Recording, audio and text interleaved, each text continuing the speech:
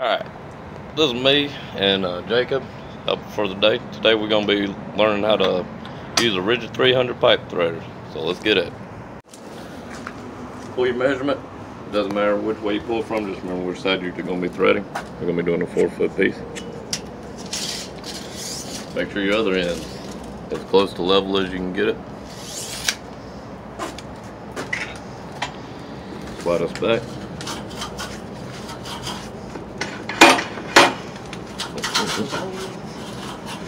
Gonna go barely in there.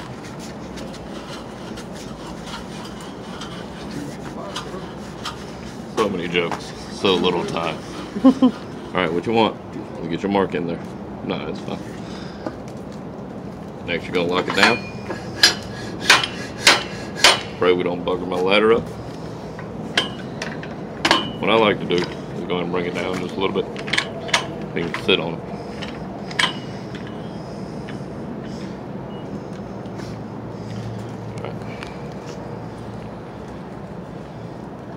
You're going to want to tighten it up. Over here, let me see that phone for a minute. You got forward and reverse. For your threading and cutting, you want to use forward. When you're backing out of buggered up threads or something, you can kick it in reverse. Then of course off, but we're going to be doing it in forward for pretty much everything. This is a brand new unit. Right here you got your power cord and your foot pedal. You correct your foot pedal. Makes it go.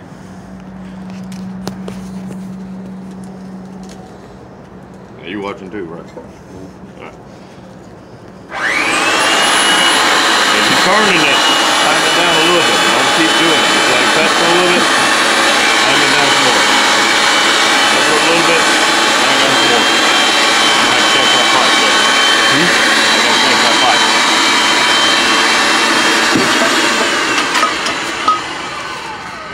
That's gonna be our keep piece. Go ahead and clean the inside of the zip for the next cut.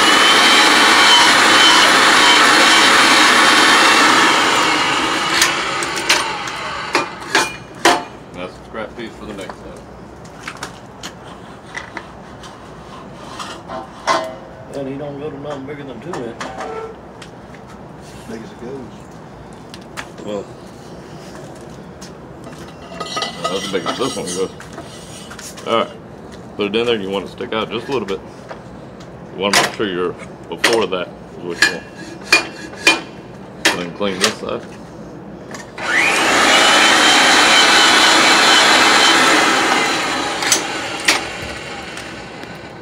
Now down here you got your oil bucket.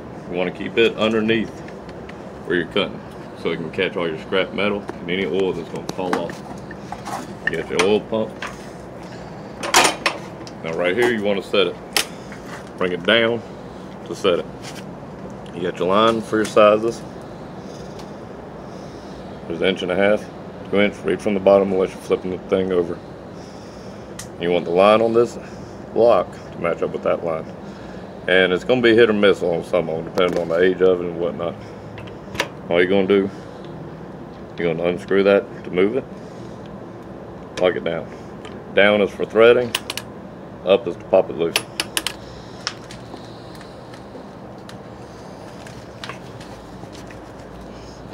Now, as you're threading, you want to keep a little bit of oil on there. I mean, you ain't got to drown it, but keep a little bit of oil on there. And once you get it started threaded, you can let go of this, but you need to push forward as you start it.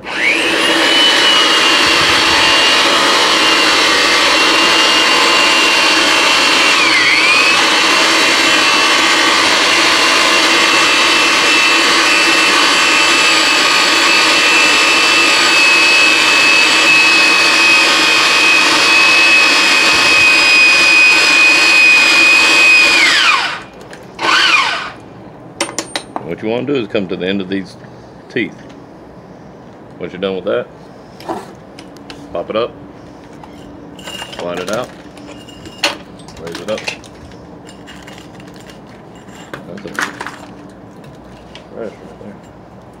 I'm going to run this one back through and clean them teeth up.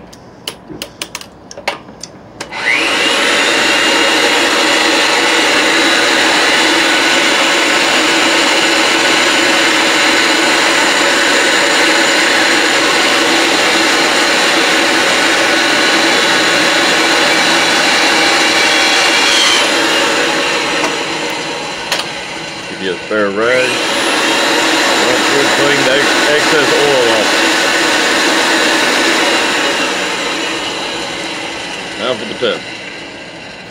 What you want to do is find you a fitting. That sucker should get you 2 spins on there. That's how you know your threads are right.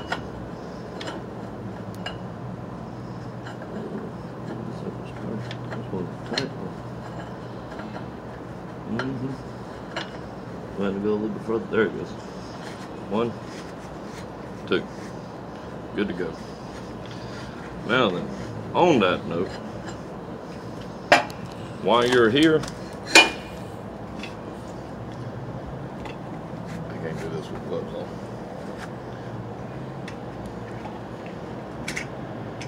Have your Teflon tape, your dope, and your fittings. Go ahead and fire her up.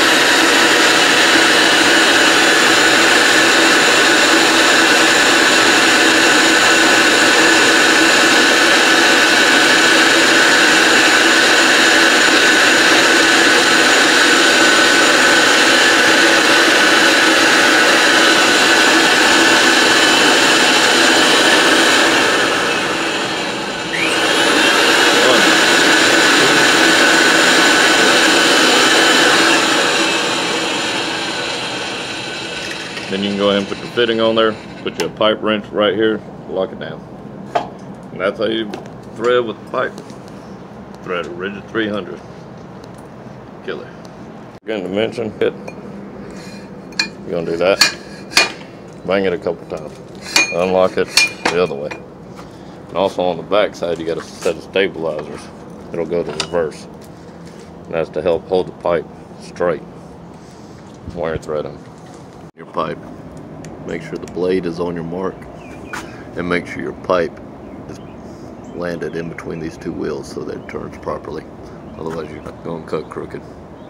Alright, sorry about the rushed video, y'all. We were kind of racing the weather today and had to build the new pipe thresher. So I hope this helps anyone, and if y'all can think of anything I'd forgotten or missed out on to help others out, please put it in the comments below and let me know if y'all think of any other trade or anything y'all need help with. And until next time, thank you.